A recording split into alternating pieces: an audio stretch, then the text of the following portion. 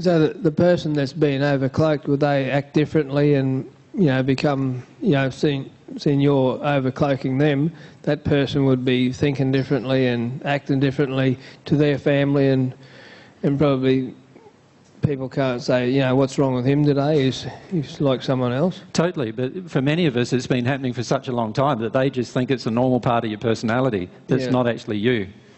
Like they might be called schizophrenic or something like that. That's correct. Yeah, often it's called an illness of some kind, but for many it's not even noticeable in terms of there is a sympathetic attraction between the person who is awake, and the person who's in the sleep state overcloaking the person who's awake.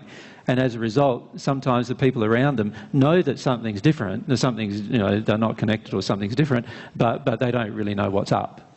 And they start, over a period of time, you know what it's like, over a period of time you just accept it, don't you? You just accept that's what it's like. So there's nothing else to do. Just behind Pete, if we go.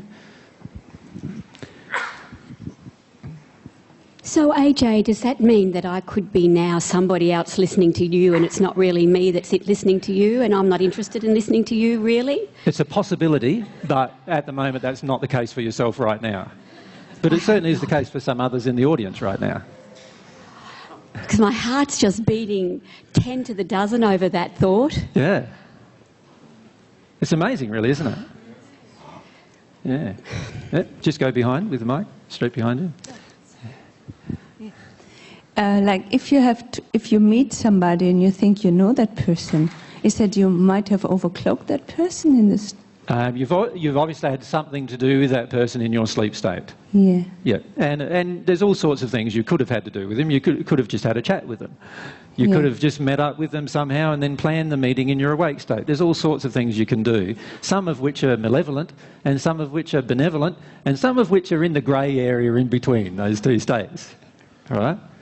So there's a lot of things that happen in your sleep state. Yep. You just can... Okay, thanks. If we go to Peter.